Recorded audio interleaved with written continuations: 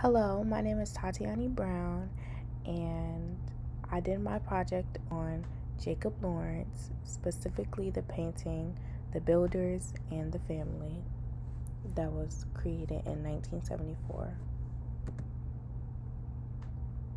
A little bit about Jacob and his early life. He was born in 1917. He died in 2000. He was born in Atlantic City. Then, in his early life, he moved to Philly. His parents split up, so he later on went to Harlem, New York. So he was raised in Harlem. His mom really wanted him to get connected to his art side, so she signed him up for an after school art program.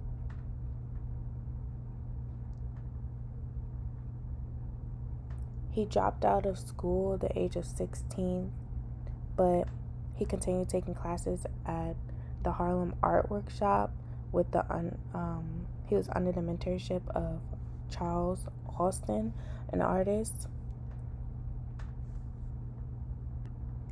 He was the first African American to join the gallery, which was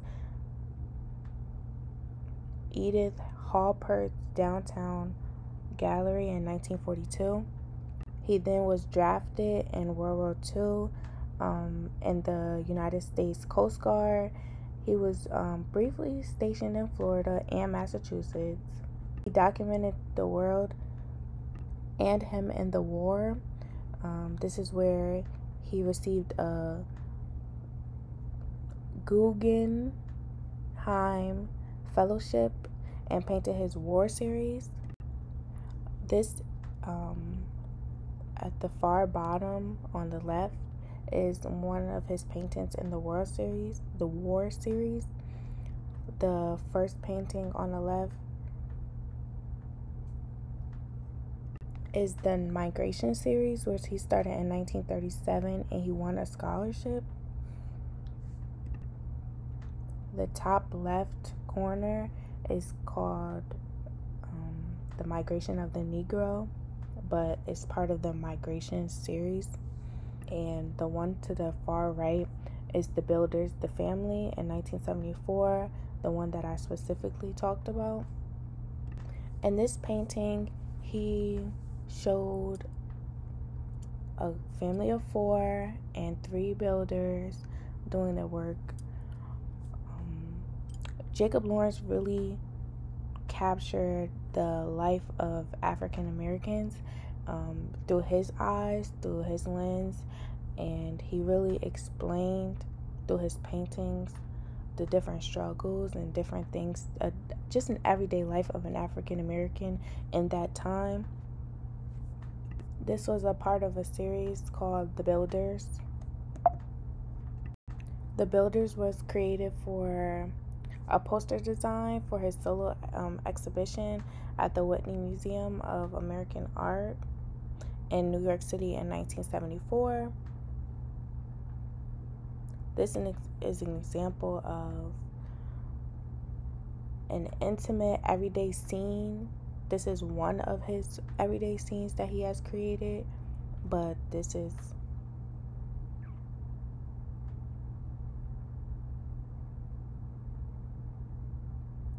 so for him, Jacob Lawrence, the builders stood as hope and how he viewed African Americans and the future of the world. So he thought construction workers were the symbolism of the future, and he really took in those men and just thought about those men who were construction workers and really were inspired by them about how they kept going.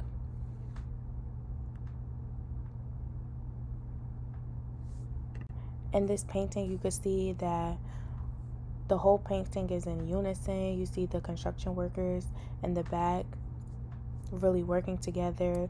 The family of 4 mid-stride is in unison. and they move forward as one. Same with the construction workers and the coveralls. They're working together to build something. So that's kind of like the symbolism behind this painting. Here's a quote by Jacob Lawrence about the painting. I like the symbolism of the builder. I think it is as man's aspiration as a constructive tool, men building. Going back to this painting and back to the backgrounds of his painting, most of his paintings were of African American. Well, all of his paintings were African American, like just in everyday life or just different things that were going on. For example, there was a lot of different stuff going on for the African Americans. The Great Depression affected every group of Americans, but no group was hit harder than the African Americans. In 1932, approximately half of African Americans were out of work. Most northern cities, whites called for African Americans to be fired from any jobs as long as there was whites out of work. So it was a lot of racial violence. And it became very familiar, especially in the South. There were a lot of lynchings. In one of Jacob Lawrence's paintings, he painted in the Migration series. He painted Harriet Tubman in one. Around the 50s, fast forward into the 50s, African Americans weren't, it was still segregated. Then there was Brown versus Board. This was around this time the NBA color barrier was broken by Chuck Cooper and Nathaniel Clifton. So a lot of these paintings that he did, I didn't show them, but a lot of these paintings were to symbolize African American life in America through the struggles, through the overcomings. There was a lot of stuff going on for African Americans while he was alive, especially the 30s and the 40s and the 50s, and of course, so on and so forth.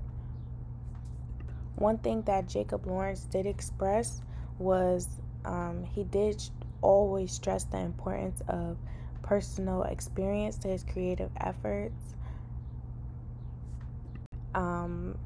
At the tender age of 18, he began exhibiting his work.